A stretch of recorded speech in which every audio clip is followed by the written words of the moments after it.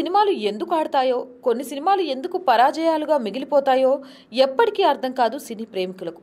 అప్పుడెప్పుడో సినిమాలు కాకుండా గత నెల వచ్చిన 2 సినిమాలనే ఉదాహరణగా తీసుకుంటే, జెర్సీకి మొదటి షో పడగానే బజ్ ఓ రేంజ్లో క్రియేట్ అయింది. విమర్శకులు సైతం ప్రశంసల వర్షం కురిపించారు ఆ సినిమాపై. స్టార్స్ ని కూడా కదిలించింది జెర్సీ సినిమా. బడా బడా హీరోలు, దర్శకులు పొగుడుతూ ట్వీట్ చేశారు ఈ సినిమాపై.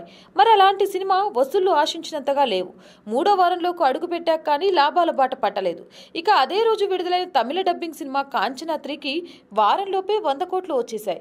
దాంతో మరోసారి ఏ సినిమా ఎందుకు హిట్ అవుతుందో తెలియని ప్రశ్న మరోసారి బయటకు వచ్చింది. ఇక ఈ మధ్య కొన్ని సినిమాలు థియేటర్లో ఫ్లాప్ ముద్ర వేయించుకొని డిజిటల్ ప్లాట్ఫామ్లో హిట్ అవ్వడం జరుగుతున్నాయి. అలా డిజిటల్ ప్లాట్ఫామ్లో హిట్ అయిన సినిమాల గురించి చెప్పుకుంటే, ఇటీవల విడుదలైన చాలా సినిమాలు ఆ లిస్టులోకి వచ్చి చేరతాయి. థియేటర్స్లో శర్వానంద్ పడి లేచే మనసు పెద్దగా హిట్ అవ్వలేదు. అదే అమెజాన్ స్ట్రీమింగ్లో పెద్ద హిట్గా నిలిచింది.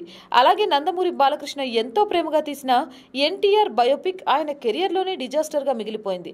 అయితే అమెజాన్లో విడుదలయ్యాక బయట వినిపిస్తున్నంత చెత్త సినిమా కాదని, సినిమా చాలా బాగుందని అన్నారు. వరుణ్ తేజ్ అంతరిక్షం, యాత్ర లాంటి సినిమాలది ఇదే పరిస్థితి. ఇక ఆ లిస్టులోకి రీసెంట్గా మరో సినిమా వచ్చి చేరింది. ఆ సినిమానే బ్లఫ్ మాస్టర్. సత్యదేవ్ హీరోగా వచ్చిన ఈ సినిమా గత ఏడాది డిసెంబర్లో వచ్చింది. అయితే వారం రోజులు కూడా ఆ సినిమా ఆడలేదు. ఇప్పుడు అదే సినిమా యూట్యూబ్లో విడుదల చేస్తే అతి తక్కువ టైంలోనే మిలియన్ వ్యూస్ తెచ్చుకొని యూట్యూబ్లో నెంబర్ 1 ట్రెండింగ్లో కొనసాగుతుంది. ఇప్పటికీ ట్రెండింగ్ టాప్ 10 లోపే ఈ సినిమా ఉండడం విశేషం. చూసిన వారంతా ఇలాంటి సినిమాన మనం మిస్ అయిందని బ్లఫ్ మాస్టర్ ఉద్దేశించి అనుకుంటున్నారు. దాంతో థియేటర్స్లో మన సినిమా హిట్ అవ్వకపోయినా పర్లేదు, డిజిటల్ ప్లాట్ఫామ్లో హిట్ అయ్యే ఛాన్స్ ఉందనుకుంటున్నారు చాలా మంది సినీ నిర్మాతలు.